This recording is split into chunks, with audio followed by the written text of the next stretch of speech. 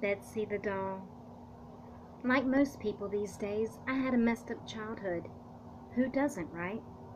My father took off before I was born, and my mother was left to care for me on her own, a skill she was sorely lacking. My mother slipped right back into the drug-addled party lifestyle she'd enjoyed before I was born, and had soon turned our two-bedroom apartment into an opium den. For the first 5 years of my life, I walked around in a confused, terrifying mist. The smoky opium air would flood down the hallway from our living room and slip underneath my bedroom door. It was always seeming to linger for days. I know now that my mother wasn't a bad person, just a victim of her addictions. When she did have spare money, she would put food in the house or buy me clothes from the Goodwill. The only pieces of furniture I had in my bedroom was a mattress set and a little blue and white toy box. Not that I had a lot of toys to put in it, of course, just the three I had gotten for birthdays. One was an art kit, one was a red wagon, and the last was my pride and joy, a doll named Betsy. Betsy was my best friend. We would have imaginary tea parties together, sleep together, and even take baths together. Sometimes I even remember her voice. When I thought back on our conversations in adulthood, I realized that I was likely suffering from delusions, thanks to the always present butts of smoke that laid claim to the dingy hallways and drafty bedrooms of our small apartment. Still, I remember the sound of her voice, a pleasant, tingling lilt that was almost always coupled with a giggle. I always remember the things that she said to me and the things she wanted me to do. She asked me to steal, usually food or pens and pencils. She wanted me to bring her forks and knives and hit the bad man who slept on our couch. It was always something, and I would always get in trouble. But she wouldn't. When I told my mother who had put me up to these games, she would scoff and shake her head. She never believed me. Adults never do. Around my 6th birthday, I asked my mother for a birthday party.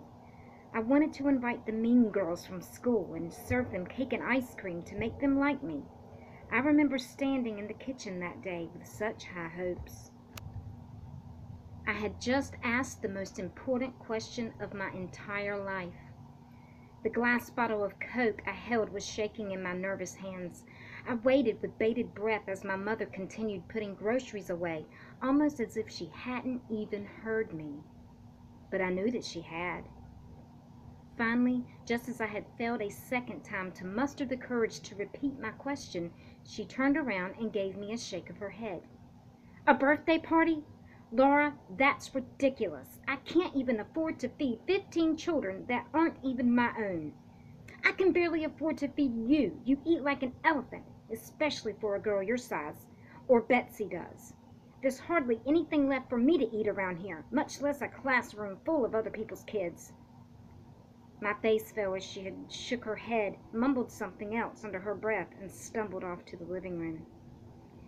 I heard the music go up, and as more people walked in the door, some left, some stayed. I never knew them either way. It simply was not fair. My mother had parties all the time. What about me? I was a kid. All my friends had birthday parties, and now the mean girls at school would know I was too poor to have one, and they would treat me even worse than before. I felt the tears start to well in the corner of my eyes, and I choked back a sob while I ran to my room and slammed the door behind me. Betsy was sitting on the bed smiling at me.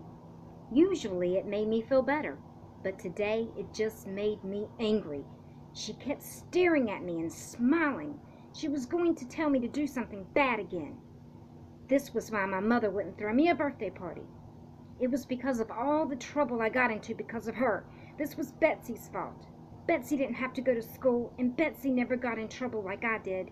And in my young mind, I truly believed it was the doll, not my mother, who was to blame for everything. I snapped then. I screamed in a rage and threw the drink bottle as hard as I could at that bed. It hit Betsy on the forehead and she fell to the floor. Good. I picked up the bottle and I hit her again and again and again. I thought I heard her laugh, and I hit her even harder. Then I laughed. When my rage was over, I dragged Betsy to my toy chest and threw her in it. I slammed it shut and kicked the chest against the wall. I never wanted to see Betsy ever again. Ever. I never owned another doll after Betsy. About a week later, the police came and two nice ladies took me to live in a new home, in a new state, with food and toys and no drugs. The trunk went into storage and the wagon disappeared. I never saw my mother again. As I got older, my foster parents admitted she was in jail doing 25 years. That was fine with me. I felt nothing for her anyway. I had nightmares from living with that woman. But slowly I began to heal. I did well in school. I ignored my mother's letters from prison. She reached out to me several times, but I declined the call. That is, until this morning. I'm 30 now, with a husband and children of my own. I'm doing well, and I'm happy and content. I found out that my mother was released from prison, so I decided to speak to her and let her say her piece. I went out into our shed to call my mother. My old toy chest was stored in there. I sat down on it and dialed my mother's number. 3 rings. Hello? Laura? Hello, Mother. How are you? Oh, thank you for speaking to me. I know you have your own life now and a family, and I would love to meet them someday. I just wanted to tell you how sorry I am for everything. Mother, you're not meeting my kids, ever. And since you asked me, I'm going to say what I have intended to say for years. The opium, the heroin, they destroyed you. And the worst of it is you almost took me down with you. I was 5. That was no home for a child. Honestly, I'm surprised it took you so long to get caught. Laura, I understand why you would hate me and that you would want me not to meet your family. I learned a lot about forgiveness while I was away, and just, oh, Laura, I'm so sorry about Betsy. I was confused. What does my doll Betsy have to do with this? Why would you care about her? I know, Laura, believe me, I do. It was all my fault. The drugs and partying. And Betsy, if I had only paid attention, if I had only known. She's gone, and it's because of me. As my mother began to cry, I tapped my fingers on the toy box impatiently.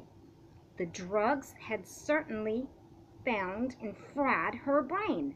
Mother, why are you talking about Betsy? And why do you even care? I know where Betsy is. She's right underneath me. What are you talking about, Laura? Oh my goodness, where is she? I shifted uncomfortably. Well, she's in my old toy box, where she's always been. There was a long, airy silence. What do you mean your sister is in the trunk? Sister? What are you talking about? Back on drugs again so soon? That's a record even for you, isn't it? Betsy is a doll, Mother. I locked her in my toy box days before you got arrested for possession. Laura, oh no, what have you done? I wasn't arrested because of the drugs. I was arrested because of Betsy's disappearance. You always called her your little doll, but we thought you knew. We thought you knew, Laura. What did you do? My mind had gone blank with no emotion. I set down the phone next to me and stood up. I could hear the muffled sound of my mother's horrific cries and the dark clutch of possibilities in my own chest. Memories were stirring in the back of my mind, threatening to flood forward into my consciousness. They pushed against a door in my mind that had been locked so tightly for so long that I had forgotten it was even there. Was it even possible? Could the trauma and the opium really lead me to believe that a small child was actually a doll? Begging for food and utensils to eat with, asking me to protect her from the bad man? No, no, no, no! I slowly turned around and brought my eyes down the sides of the toy chest. Surely it was too small. You couldn't fit a person in there. You just couldn't. But then, what about a child as small as Betsy was? What about her? Would she fit? Would an investigator even bother looking for a person in this chest? I knew I wouldn't. It was just too small. And I was sure we had opened the box at some point over the years. Hadn't we? Or had something swimming in the back of my mind always stopped me? I couldn't remember ever seeing it open. I knelt down to the ground and opened the clasps. It would be better not to look. After all that I had overcome, this new life, I had earned this new life. It couldn't all be undone by opening this box. I shouldn't open it. I should forget it ever existed. I should not look inside. I opened the chest. It all came rushing back in 1 second. I never had a doll. My mother could never afford to buy me one. I never had a wagon either, for that matter. But I did have a toy box, a pretty blue and white toy box. And I finally realized when I was 5 years old, I had killed my little sister and put her in it. The end.